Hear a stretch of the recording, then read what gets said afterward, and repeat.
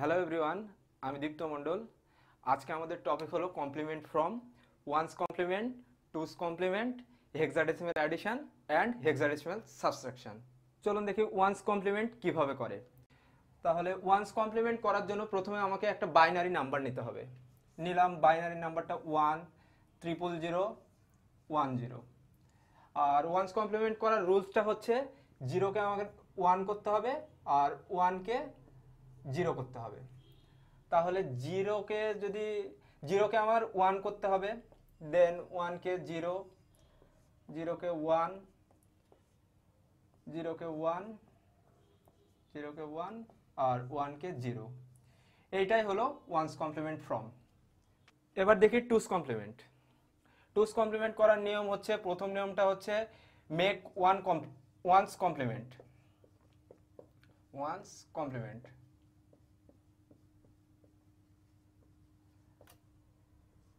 দেন এই ওয়ান্স কমপ্লিমেন্টের সাথে +1 করব, অ্যাডেড +1। এই ওয়ান্স কমপ্লিমেন্টের সাথে +1 যোগ করলেই টুস কমপ্লিমেন্ট হয়ে যাবে। এর জন্য প্রথমে একটা বাইনারি নাম্বার নিয়ে নিই। এখন 1001, এই 1001কে প্রথমে হচ্ছে ওয়ান্স কমপ্লিমেন্ট করতে হবে।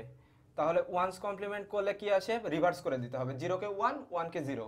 তাহলে 1কে করলে হয় হচ্ছে 0, 0কে করলে 1, 0কে করলে 1, দেন 1কে করলে 0। এটা হচ্ছে ওয়ান্স কমপ্লিমেন্ট ফ্রম। তারপরে পরের স্টেপে করতে হবে +1। এর সাথে যদি আমি +1 অ্যাড করে দিই তাহলেই আমার হয়ে যাবে 0 + 1 1, দেন 1 1 0। এটাই হচ্ছে টুস কমপ্লিমেন্ট।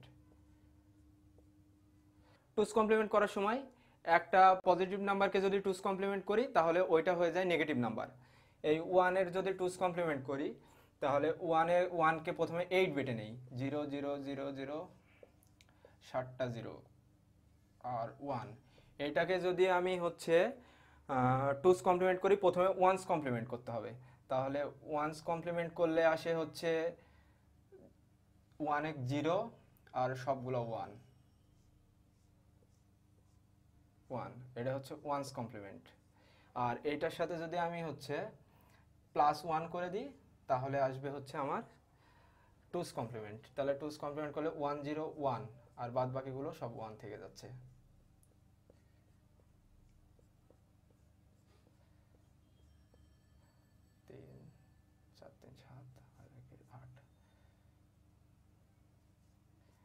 এই 8 বিটের মধ্যে সাইন নাম্বার রিপ্রেজেন্টেশন আমরা দেখে এসেছি।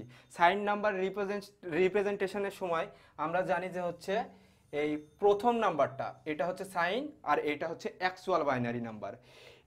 এই সাইন বিটটা যদি হয় হচ্ছে 1 তাহলে হয় নেগেটিভ, আর এটা যদি হয় 0 তাহলে পজিটিভ।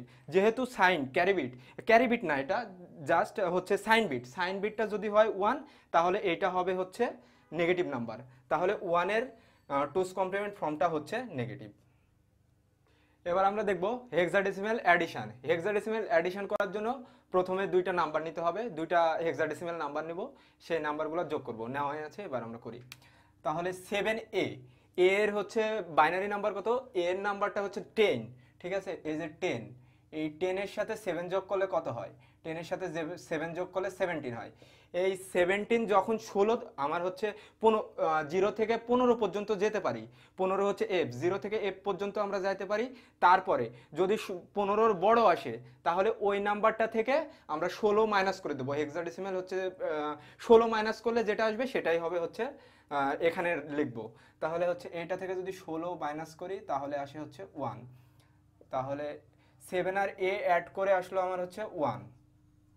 আর এটা যখন 16-র বড় আসবে, মানে 15-র বড় আসবে, তখন আমার ক্যারি হিসাবে 1 আসবে। তাহলে A হচ্ছে 10, এই 10-এর সাথে এই 1 ক্যারি 1 যোগ হবে, প্লাস B প্লাস, তাহলে হচ্ছে 11, এখানে 11 থাকলো আর এখানে B এর হচ্ছে 11, তাহলে 11 11 22 হয়। আবারও হচ্ছে 15-র বড় আসছে, তাহলে 22 মাইনাস 16, তাহলে কত আসে, এখানে 6 আসে। তাহলে 6 লিখবো আমরা, আবার ক্যারি 1। তাহলে 7 আর 1 এ হয় 8, আর 8 আর 2 এ অ্যাড করলে হয় হচ্ছে 10, আর 10 এ হেক্সাডেসিমালে আমরা লিখি হচ্ছে A। তাহলে এটা হয়ে গেল। এবার দেখবো আরেকটার 5 আর D। D কত, D হচ্ছে আমার হচ্ছে D নাম্বারটা হচ্ছে 13। এই 13-র সাথে যদি 5 যোগ করি তাহলে হয় 18। 18 হচ্ছে 15 অপেক্ষা বড়, তাহলে এইটা থেকে 16 মাইনাস করে দেব।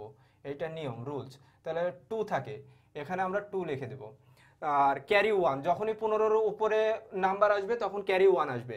তাহলে 1 আর এফ, এফ হচ্ছে 15, তাহলে 15 আর 1 হয় হচ্ছে 16, তাহলে 16 আর বি হচ্ছে 11, যোগ করলে কত আসে 7 আর 27। এই 27 থেকে আমার হচ্ছে যেহেতু নাম্বার বড় তাহলে আবার 16 মাইনাস করতে হবে।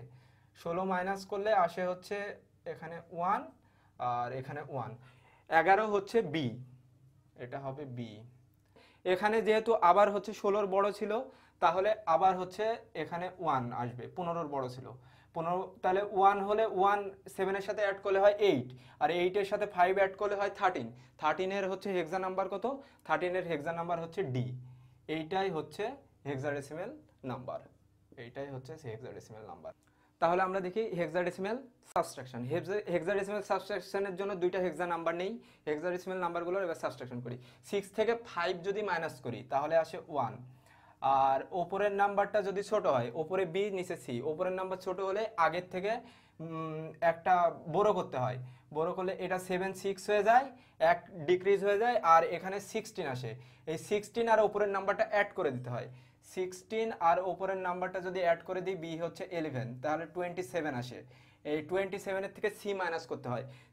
সি হচ্ছে কত, সি হচ্ছে 12, তাহলে মাইনাস করলে আসে কত 15।